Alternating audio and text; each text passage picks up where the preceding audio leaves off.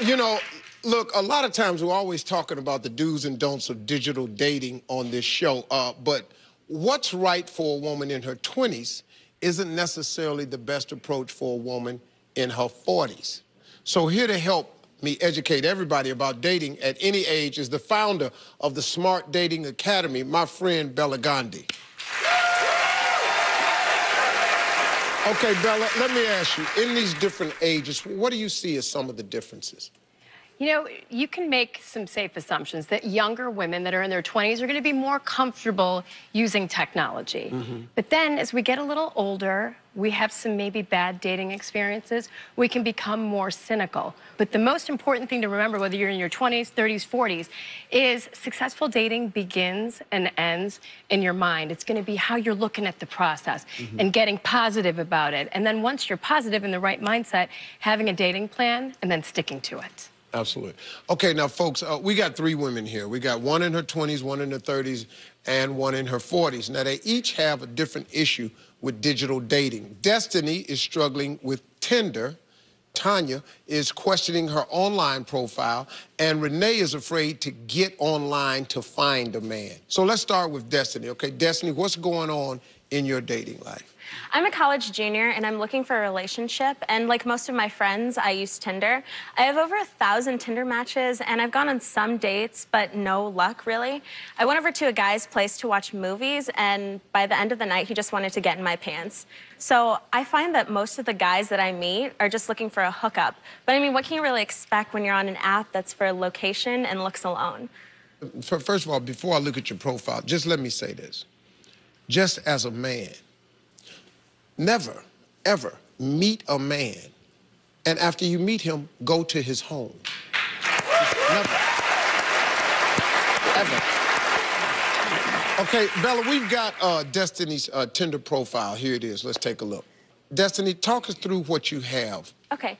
So, as you can see, I try to be clever in my Tinder profile. I say we've all accidentally swiped left for the one, so this is just second choice. And then, P.S., I'm totally judging you off of your looks. Bela, what do you see going on here? So I love dating apps, especially for people in their 20s. They're free, they're easy to use, and the largest percentage of people using dating apps are people in their 20s. But you gotta be smart when you're using Tinder about what you're putting out there and then who you're accepting. So you're trying to be fun and clever in your profile, but remember, humor doesn't always translate well digitally. So this kind of reads like you're looking for a casual hookup. And also about who you're accepting. If you are getting players, guess what? You're accepting players. So that has to also change. And remember, like Steve said, no ever going to anybody's house. And you also have a responsibility to do some screening. Tinder's fun. It's like left, right, swipe, swipe, lots of chemistry.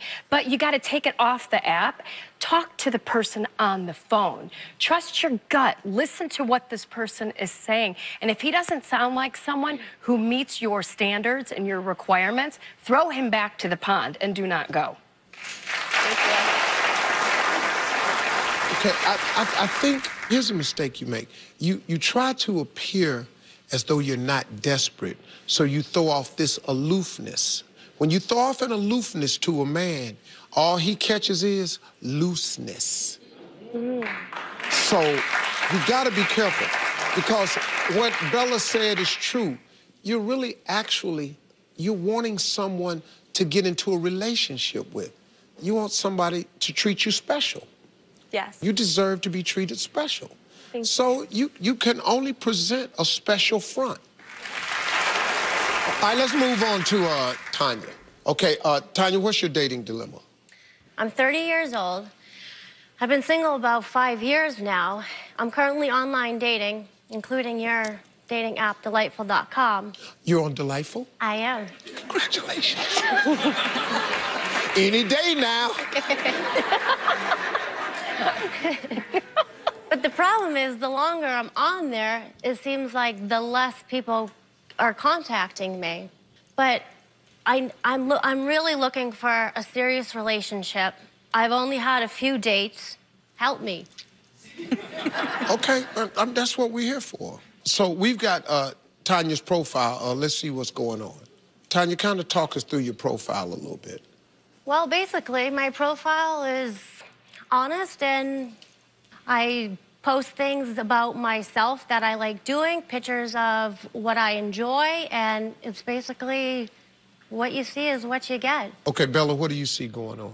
Well, first, I think it's great that you're online dating. It's excellent for people in their 30s because that's when you're typically looking for a more serious relationship. So a couple things. Be on 1 to 2 dating sites, okay? And on any day from now on, your dating plan is you should be emailing 3 to 5 new people per day.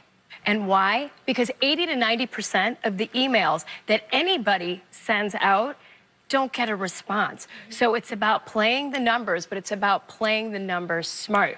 Even if you don't get responses, you got to keep going and going and going. And in your profile, a couple of things I would suggest to improve the response that you're getting. You want to look nice and approachable. You're a pretty girl. Take the photo off where you're not smiling. And then the picture with the blanked out man, you don't want any other people in your pictures. You are the product in cyberspace, so your picture should be of you and only you. And some of the text in your profile, too, it's a little short, a little fragmented. I don't think it really does you justice. Be positive. Remember, if you put quality in, you're going to attract quality. Okay. Thank Now, this is from the male perspective. Looking for a casual relationship, friendship. Cool, she wanna play. You're really looking for a relationship. So, the guy that's online looking for a relationship, he gotta skip you over because you just want a casual relationship. There are lots of men online who is looking for the one. And if you just want a casual relationship and friendship, you lose. Next thing, these 2 pictures.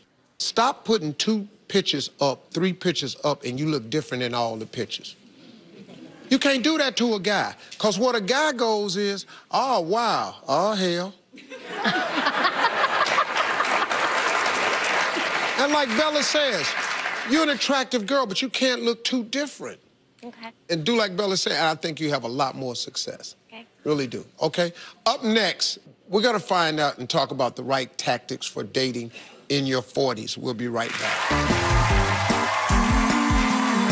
I'm back with Smart Dating Academy founder Bela Gandhi, and she's helping women dating through the decades. So now let's talk to Renee. Renee, who is 40.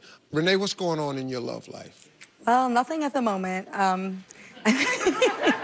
Nothing exciting. I haven't really been dating. I'm 40 years old, and I'm a single mom. I actually have been divorced for 12 years. I had one long relationship that I had, and he ended up being a cheater and a complete liar the whole entire time, so it didn't end well, so I needed a break. Okay. So now I'm looking for someone who, basically, I want commitment, maybe to end in marriage or something like that, and I've heard online dating's a great idea, but I'm worried because I don't trust the person on the other end, or who knows if they're telling the truth. It could be like a serial killer or something. So I'm hoping with your guidance, I can get over my fears and test the waters and try it out. Bella, what does Renee need to do? Look, Renee is like so many women that are in their 40s, whether they're never married or divorced. She's afraid of heartbreak, and she's afraid of the awkwardness of online dating. So remember, successful dating begins and ends in your mind. What you really need to do to start this off the right way is adjust your attitude about the whole online dating process. Look, you have to tell yourself, it has worked for millions of people, and it can work for me too. Because when you start to think that, you're going to start to feel that, and you're going to start to see great guys. So once you feel good about the process, you're going to start to attract the good guys in. Then you need to have a dating plan and get yourself out on those online dates. But remember, I know you've had a lifetime of experience, a lot of experience. But when you're on those first dates, remember, just step by step.